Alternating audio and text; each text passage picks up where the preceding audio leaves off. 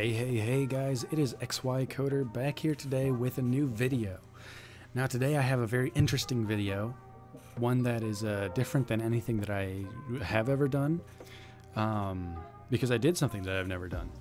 Today I was wanting to program all day long, and I was just kind of bored and didn't really have any inspiration.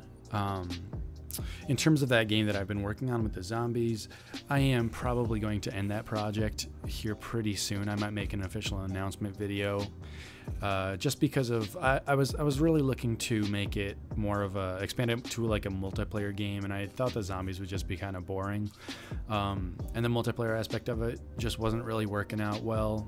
In terms of Unity's multiplayer API is just pretty slow, and it's going to be deprecated in like a year or two anyway. So I didn't really want to invest so much time into assets and art and code for that game when it just wasn't ever going to become anything. So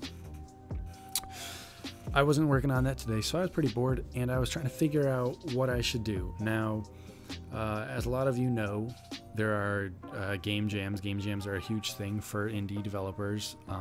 I personally have never taken part in one because I just recently started using Unity, but I would really like to do Ludum Dare or something in the next coming months. I think the next one is in April or March, I believe.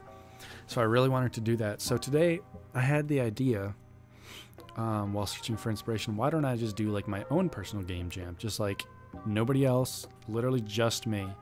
I'll find like an idea generator or something online, I'll do it, and I will make a game based on it, and I'll just go for it. So that's exactly what I did. So what I did is I found an idea generator, and I got the topic things fit perfectly. And obviously this is kind of obscure, like things fit perfectly. What am I going to do with this? I mean, you could do like a puzzle game where you have like boxes fitting in together or something like that, or like a sliding puzzle. I don't even know. So there was a lot of stuff, but personally, I just really don't like puzzle games. I don't like playing them, and I don't like making them because I don't understand them and I don't know how to make them, so they're tricky. So I was just pretty stuck on the idea, so I took a shower. And I was just thinking in the shower, and that took about 15 minutes of my time because I pretty much just started the time right around when I took my shower. And I got to thinking just more abstract, and I really liked the platformer aspect of that zombie game I was working on.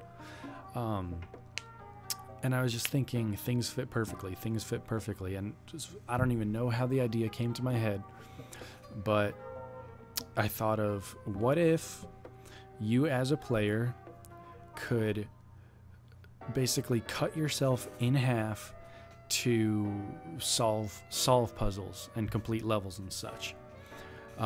So you cut yourself in half and you control the two halves. So I was thinking, what if I have like my front half on one, like I just have my person on one plane.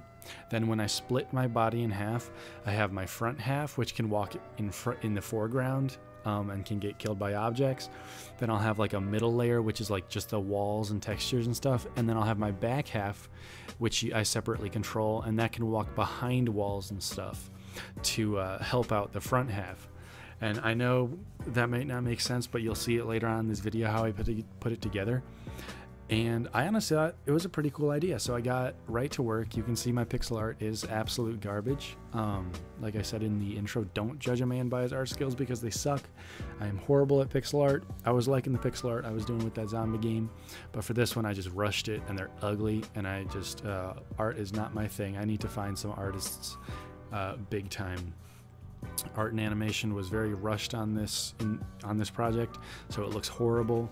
If I ever continue or expand this project, I will do it like in my own time without a time frame and spend some more time on it, because it's actually a pretty cool concept, I think. So like I said, this was 3 hours total.